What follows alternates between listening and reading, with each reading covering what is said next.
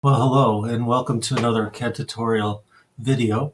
Today we're going to focus in on Inventor and we're going to be creating a string that functions on a pulley. Now I've gone ahead and taken the liberty of made a few of these parts ahead of time. I've made the weight and this little tiny hook up here and this pulley. Our main job today is to keep this video relatively short and focus on the main functionality of the string or the rope that's going to move and function in here, which is really the challenge of this exercise here. All right, so I'm going to go ahead and start up a new assembly file.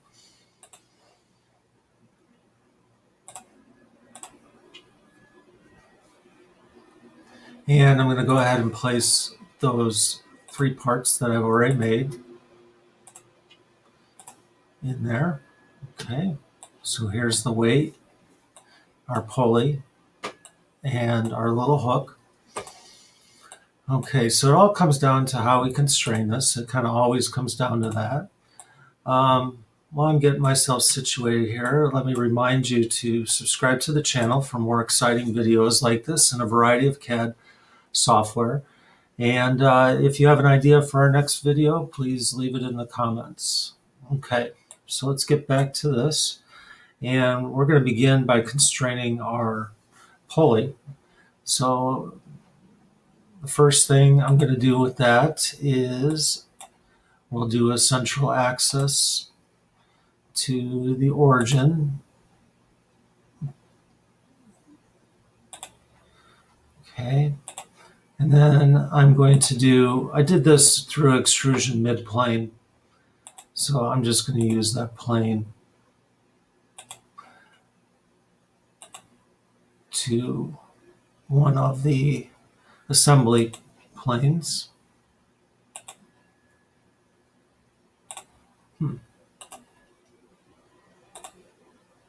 must need to flip it. There we go. Okay. So at this time, our pulley is fully constrained with 1 degree of freedom in rotation, so it'll spin freely up here, and that's what we're looking for. Okay, I'm going to move the hook off, and now we'll work on our weight over here. Now the weight, what I'm going to have to do is take an assembly plane like this one, and I'm going to offset it 1 inch. 1 inch is the groove. Let me make sure of that. Nope, it's 1/2 inch. So let's edit that. My pulley diameter is 1, where the rope will be inserted in. All right, so with that,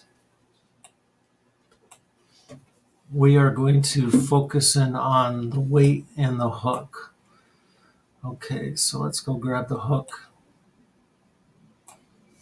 I got a little flat spot on my weight and my hook, so I'm going to take the flat spot and constrain it to the flat spot on my weight. Okay. I'm then going to get these things lined up. So my hook is sliding, and I want that to not have any degrees of freedom. I want these two pieces to be welded when it's all said and done. So let's find our hook and find the planes.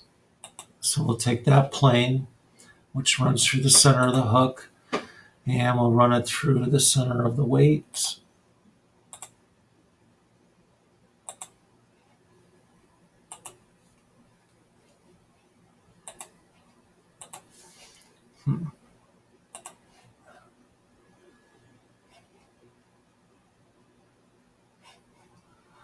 Let's make sure it's not an optical illusion.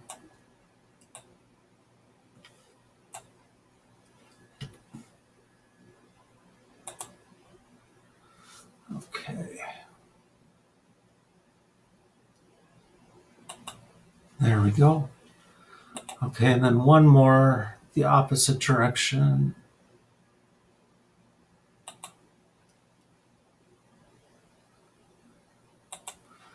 All right, so these two pieces should move together as one unit. So that's perfect. Okay, the next thing I want to do is get this in line with this plane that we offset, this work plane in the assembly. So let's go ahead and constrain on our hook, that one there, to this plane. Okay, and then let's take our hook, the plane that runs through the middle of it, and constrain that with our assembly plane that runs through the pulley. There we go. So now our weight and our hook should translate up and down. It's just how we want it. All right, this work plane, I can go ahead and turn the visibility of that off.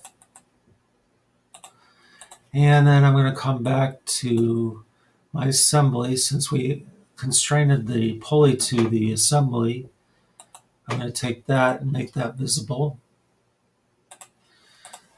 And then I'm going to add a constraint between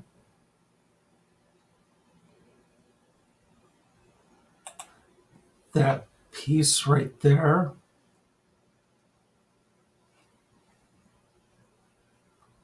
top of the hook to this. And I'm going to set it to a distance of 5. Okay, so right now we're 5 inches or 5 units from this little point here to this plane. All right, that's what we want. So our constraining is done. Now it's time to make our string or rope.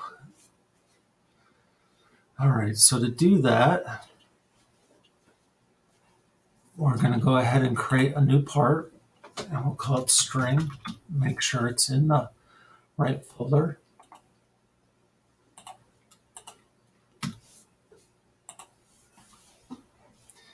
And I'm going to go ahead and use this assembly plane to create the part on. Okay, in here now, I want to make this an adaptive part. So I need to go ahead and make some features. So I'm going to make a work axis in the part at the center here. So you can see how we've changed to an adaptive part. And then I want to make a offset plane right on the tip of here, and I'll set that to 0. Perfect. Then I'm going to create a sketch, and that sketch is going to be on the side plane here. And then I'm going to project the geometry of my 2 work features. So the axis and the plane. Okay. I'm going to throw a dimension across that. It's going to give me a message, and it says it's a driven dimension. That's what I want. All right, perfect. We'll finish that sketch up. I'm going to come up into my parameters, and I'm going to find that it is D0 for this measurement. I'm going to need to remember that.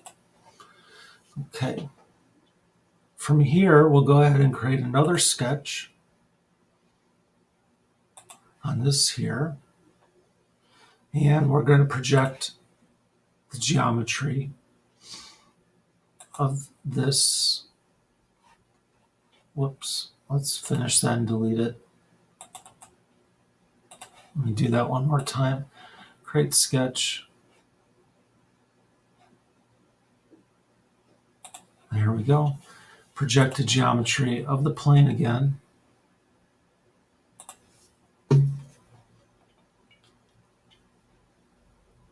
Actually, I could do the circle. We'll just do both. It's fine. And there we go. Okay, I'm going to draw a line up off of here.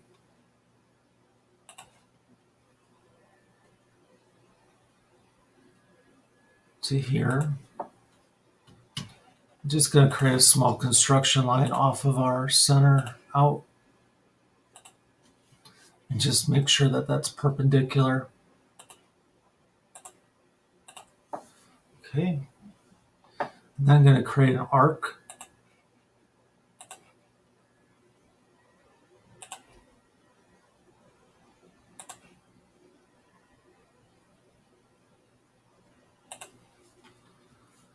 Okay. It's a little off, so let's get it centered. Okay. And a dimension on here. 0.5. Okay. From there, I'll take a line down like so.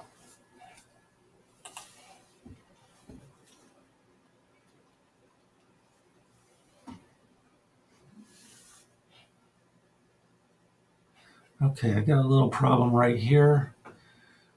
Let's just throw a dimension from here to here. There we go.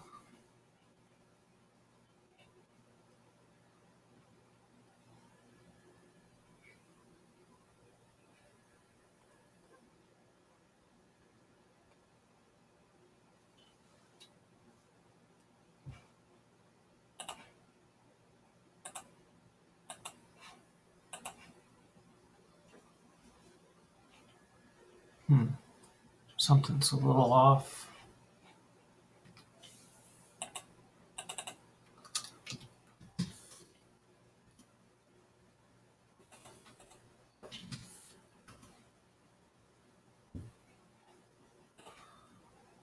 What's the problem?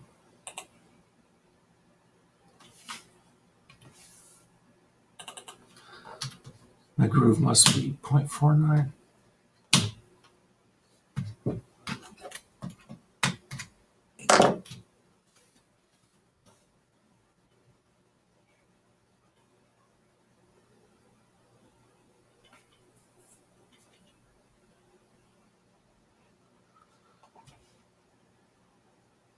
Oh, I see what the problem is. It's over here.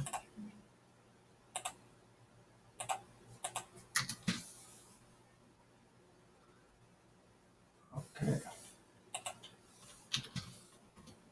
There we go. All fixed up. Okay. So I just had some constraint issues up there. All right. So now here's where it really gets good. I'm going to place a dimension on this short line segment. And I have 5 units over on the other side.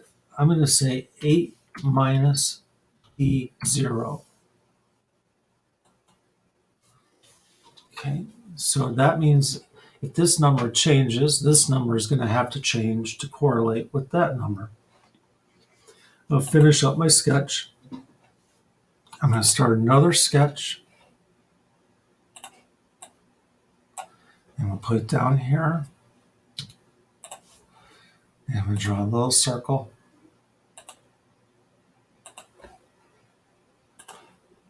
Put dimension on a 0.02. Finish that. And then we're going to sweep that along this sketch. Okay, let's change the material so that it stands out. And we can now take the visibility of all of this.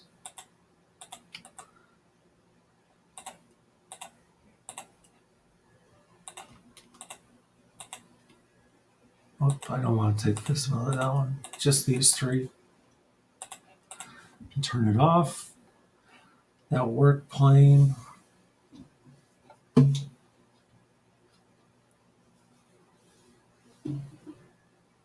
Oh, it's this one here. Okay, there we go. All right, we should save it and return back to our assembly. And there's our model. All right, so now it's time to make this work. If you remember, we set a make constraint between that plane and this plane with an offset distance of 5. So we're going to find that.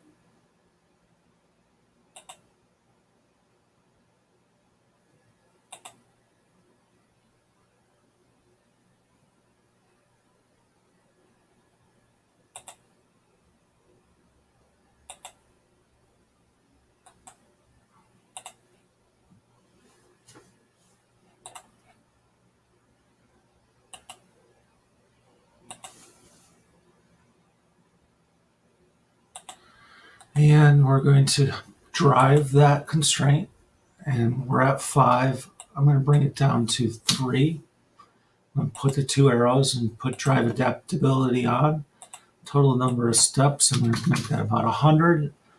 Start and start. We'll do this 3 times, and we'll give it a try. And there it is. Our string is moving based on where the weight and the hook are at. So that's perfect. That's exactly what we were looking for. We are going to add one more thing onto this to make it a little better. And that's one more constraint. And this is going to be a motion constraint. So let's switch to motion. And rather than rotation, we're going to do rotation translation. I'm going to pick the center axis of our pulley and the top face of our weight. I'm going to set this to 2.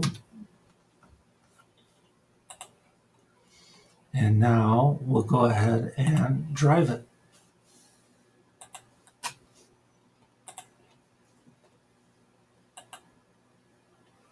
And now we have movement in our model. It appears that the string is affecting the weight, but really all we're doing is changing the dimensions on these linear lines here. I hope you enjoyed this video and you give it a try. Again, please subscribe to the channel, and if you have some ideas for our next video, please feel free to share those in our comment section below. Have a great day and good luck.